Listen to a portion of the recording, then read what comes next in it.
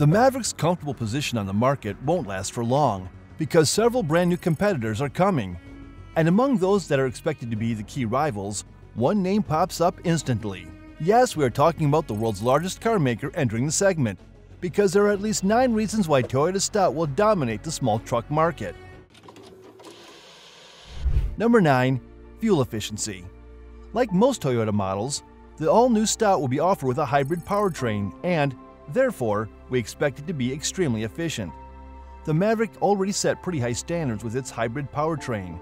It returns around 42 miles per gallon in the city and 33 miles per gallon on the highway. But what if we say to you that the Stout is going to be even more efficient?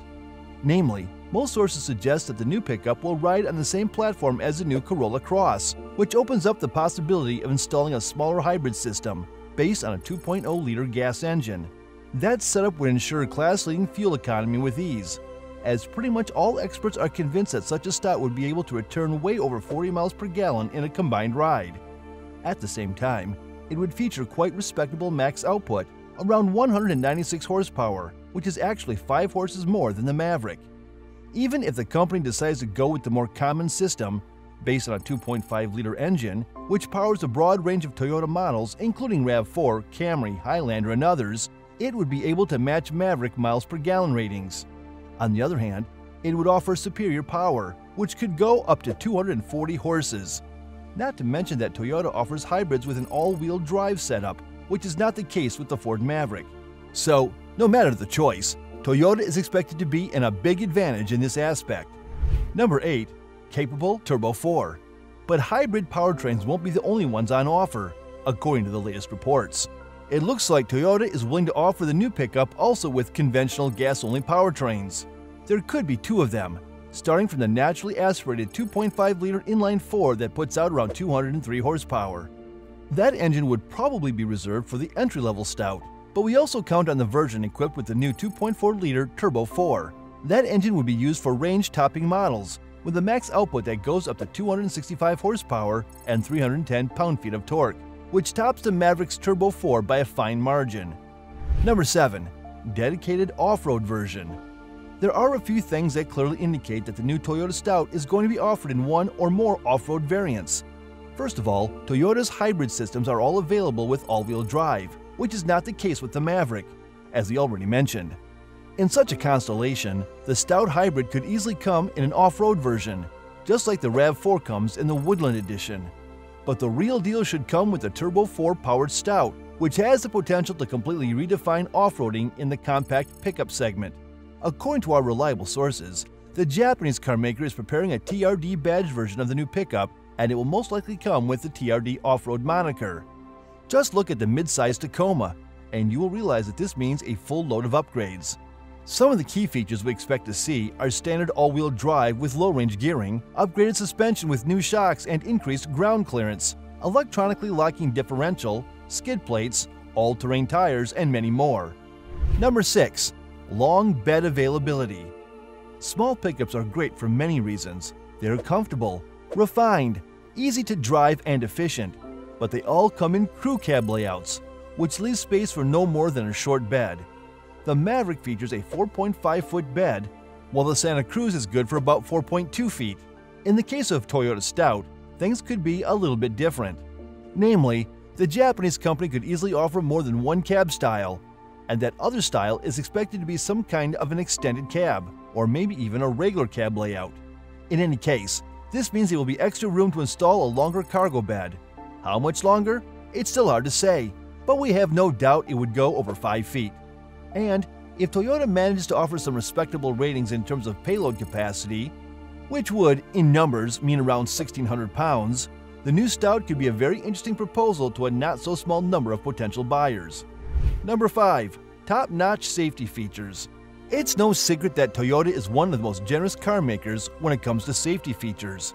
Even the cheapest models come equipped with so many modern driver-assisted systems, so we expect nothing less from the new Stout. We expect to see base models equipped very well in this aspect, while a long list of options should be there as well. But that's not all.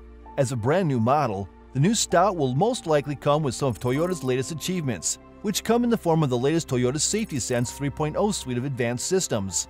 With new radars and sensors, the latest version offers big improvements in several systems, starting from the pre-collision system that can now detect motorcyclists, adaptive cruise control with enhanced vehicle detection settings, recognition of more traffic signs than before, etc. Moreover, Toyota also presented new systems, such as the proactive driver assist, which assists drivers in several ways, including braking and steering, all in order to help in challenging situations. Number 4. Maneuverability.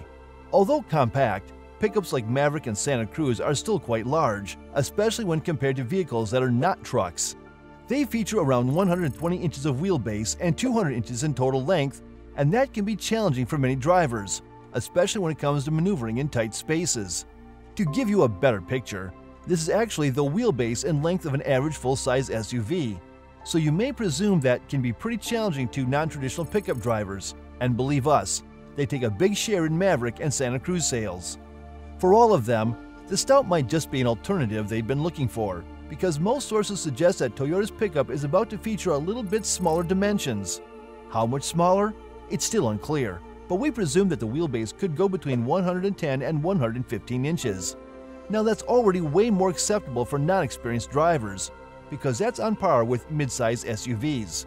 All in all, the Stout should be more maneuverable than the competition, without sacrificing interior space too much. Number 3. Reliability and resale value. In something we could call a normal set of circumstances, there would be important but not exactly deciding factors when choosing a new car. But times have changed, and even brand new cars that come directly from the factory line can cause problems.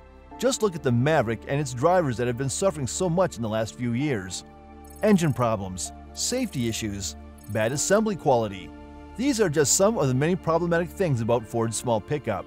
On the other hand, Toyota enjoys an impeccable reputation when it comes to reliability and quality control, so nothing less is expected from the Stout.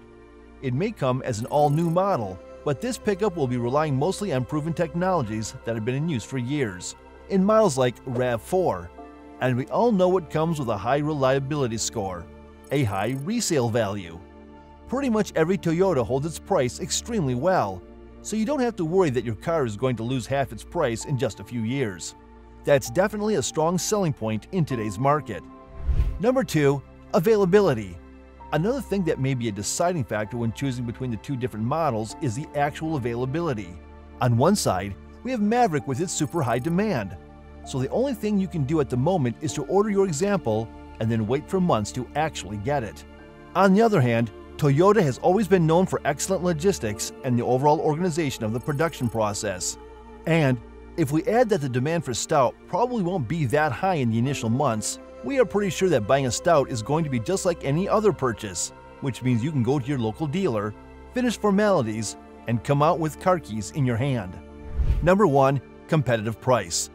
Despite all the qualities a vehicle can have, price is still the deciding factor for a vast majority of buyers.